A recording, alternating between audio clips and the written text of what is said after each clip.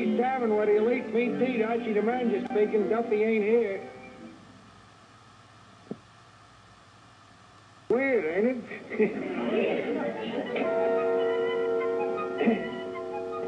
Charlie, what do you think of this here classical music?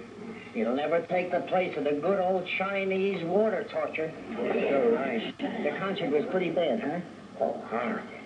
At the end of the thing, you know, the band all got up on their feet while the leader was standing there pointing at him. How come? The dirty coward was trying to shift the blame. Oh, so bad, why'd you get up and leave? Well, somebody had to stay there to boot him. You booed them? Certainly. What the other people do? Well, they agreed with me. Every time I booed, they'd holler encore, so I'd boo again. Well, let's see what the critics say about the concert. Yeah. Here's a review by Professor Carl Mulhauser. The epitome of virtuosity. Impeccable technique. Glad to hear that he thought it stank, too. The quintessence of dynamic interpretation.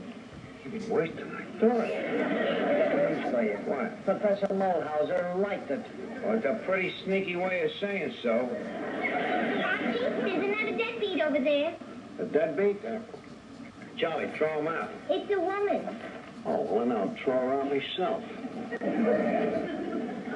Listen. Who's Daphne? Look, Duffy, this ain't no deadbeat. This is Daphne, the actress that was here last week. Hello, Archie. Oh, gee, Daphne, glad to see you. Still acting in that stockyard? That's a stock company.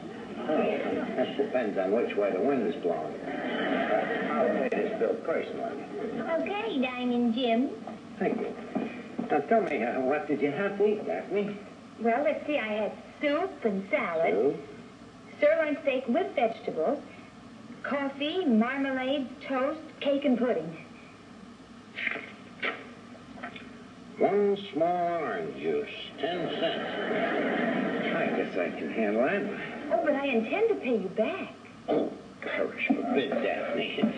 Me, a lover of the arts, take money from an actress? Oh, I'm not only acting now. You see, I've decided to become a chanteuse. Well, little religion never hurt nobody. Chanteuse is a singer. Oh, that kind, huh? Yeah, well, you should have a very good voice for it. How do you know? You haven't even heard me sing.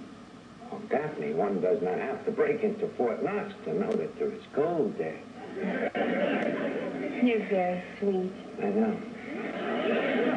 It's a shame that you're not the boss here. If you were, you could hire me to sing. Who ain't the boss here? You mean you could hire me? Well, you see, I got this partner. He don't have much to say, of course. Sort of a silent partner. You're hired. Oh, what a lovely surprise. Surprise to me, too. Hello, Duffy. Duffy, don't be sacrilegious, will you? I thought you were Duffy, telling singers you can hire them. Well, what about it? Who's to deny me no? Hello, Papa. Archie's acting like a stupid big shot. Well, he just hired a girl to sing down here. Just give me that phone. Hello? Well, I did, yeah. Huh? Okay, boss. That's telling him. What are you talking? He said I could hire the dame.